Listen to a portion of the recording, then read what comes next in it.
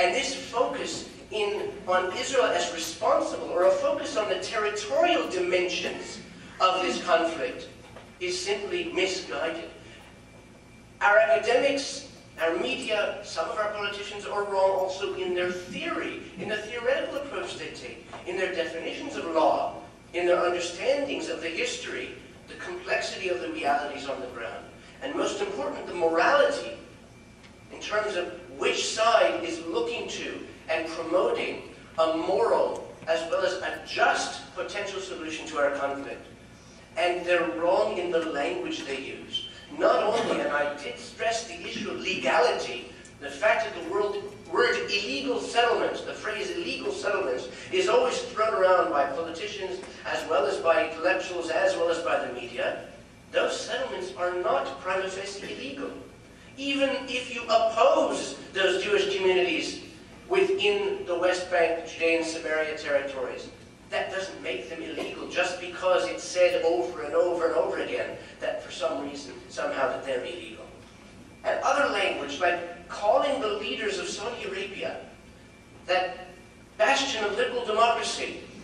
which allows no Christian or Jewish worship in any part of their territory, which allows no woman to drive without the accompaniment or permission of their husband or father, or to travel or to work without that same permission. To call the king of Saudi Arabia a moderate is an abuse of language which doesn't serve either journalistic purposes nor, more importantly, the political purposes of good policy making on the part of our leaders.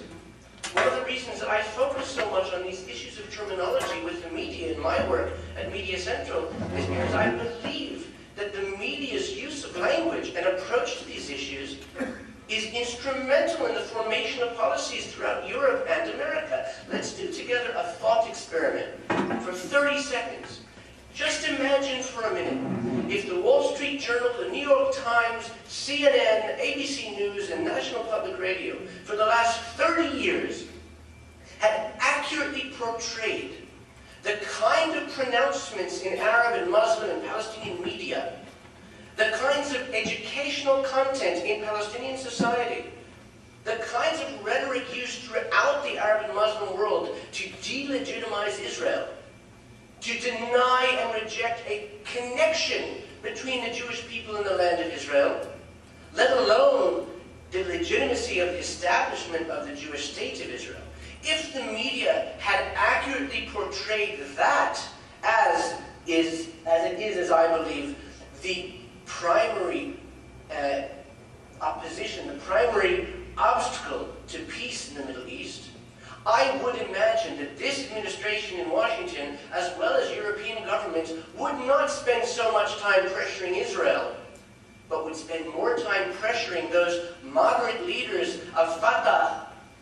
the Palestinian Authority, or Hosni Mubarak, the dictatorial authoritarian president of Egypt, which is, and just happens to be for the last decade, the largest publisher of the book, The Protocols of Elders of Zion, that anti-Semitic tract which charges Jews with a nefarious control over the world's economy and media and what have you. In the world, that moderate leader, Hosni Mubarak, if this was actually portrayed and understood by our policymakers, I believe that we would be facing different policies today, policies that would be better for America, and by dint of the fact that America and Israel share the same common, both goals and values as well as enemies, better for Israel. I'd like to close with a few specific policy recommendations that would